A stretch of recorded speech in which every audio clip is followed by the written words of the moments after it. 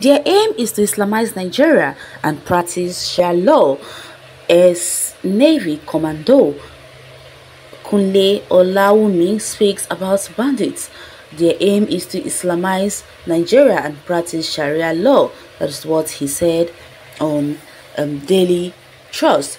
News of the attack on the Nigerian Defense Academy and the Kaduna State by bandits on Tuesday elicited reaction on social media platform.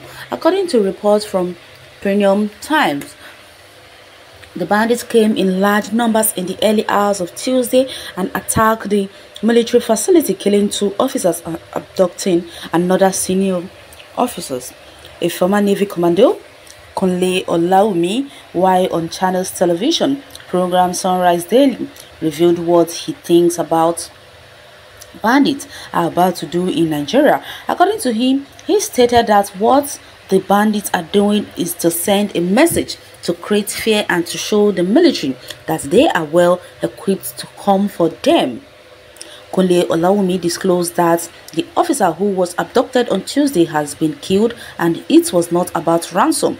He further stated that bandits intend to Islamize Nigeria and practice Sharia law, and it doesn't matter to them even if lives are lost. So far, they achieved their aim. Here is what they had to say. Well, he has said it all already. We all know that is their aim and that is what they have been trying to do in Nigeria. Without you even telling us, we have already seen the handwriting on the wall. We can see what is exactly happening in the country. Because if that is not the case, then why aren't the president saying anything about these whole killings of bandits in the country? Whenever a Fulani man is killed, they will all rise to their toe and they will start screaming injustice, injustice. But when other people are killed with other tribes, they will keep mute and act as if they don't know what is happening. Well, let's go to the comment section and hear people's take on this article. Here is what Abu Abdul Kadir Ahmad has to say. Islamization of multi-religious, multicultural etc. Nigeria. How fashionable rather. He said this is just possible in the eyes of religious bigots who want to be relevant and playing to the gallery. Time will tell when the change of political leaders takes place. The departure of PMB in 2023, where the second term ends, the narrative will shamelessly be changed. Yeah, they smell for your head. Which 2023 takes over? Who told you that? Can't you read the handwriting clearly? On the wall. Buhari is holding over the jihadists, the Boko Haram. Simple. That is if the relinquished power in 2023. That is if Fulanization and Islamization plans are not executed for 2023. That is if he does not install another terrorist as president. We are watching. I don't expect this from a commander. There is no way bandits will know the fate of those army people they kidnap. They probably want to cause mayhem in the NDA, trying to tell Nigerian government they are everywhere. Now there is no way they will Islamize the whole country. They met people with their culture and way of life. Let them be Islamized. Let them be Islamized. The North the way they want and leave other region to enjoy their peace.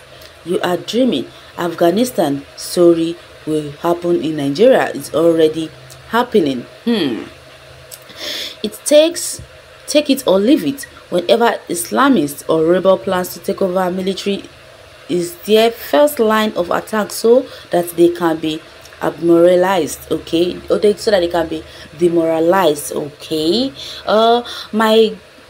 By God's grace, they will utterly fail in Jesus' name. Amen to that. The mortal man cannot fight God and succeed. Paul tried it and failed. Nigeria is God's country, and no man, no matter highly placed, can undo God's program for Nigeria. Nigerian, fear not. Live sinful living. Pray to God of heaven. He will soon cut down the enemies of Nigeria. Nigeria has been in existence before they were born, and they will probably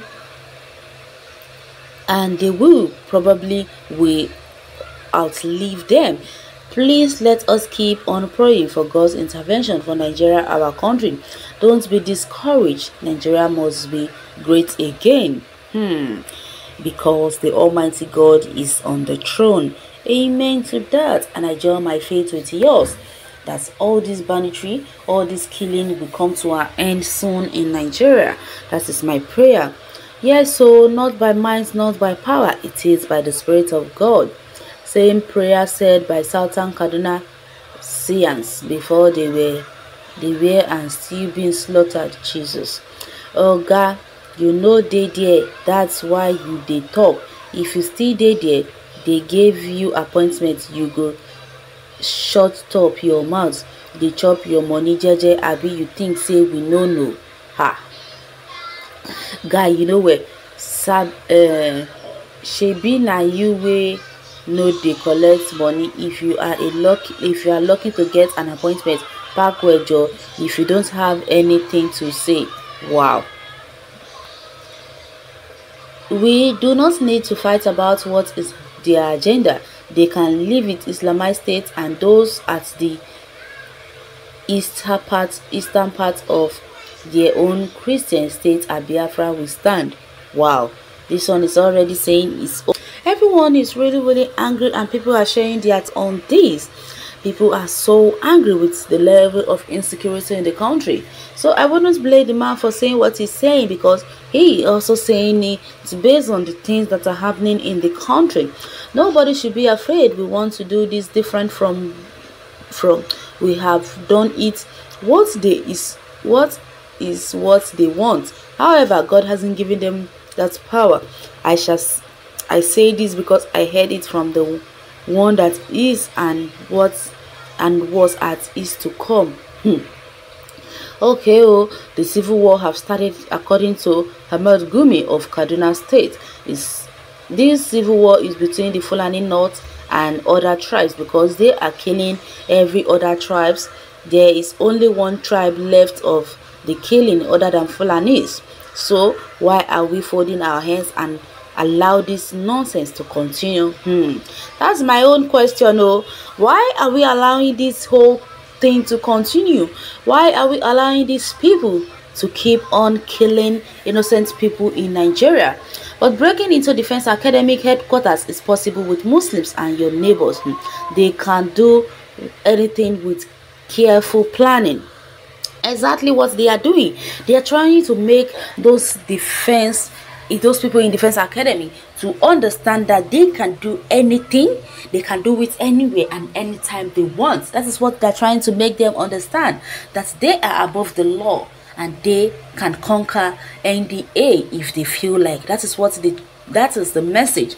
Well, you can go to the comment section and share your take on this article.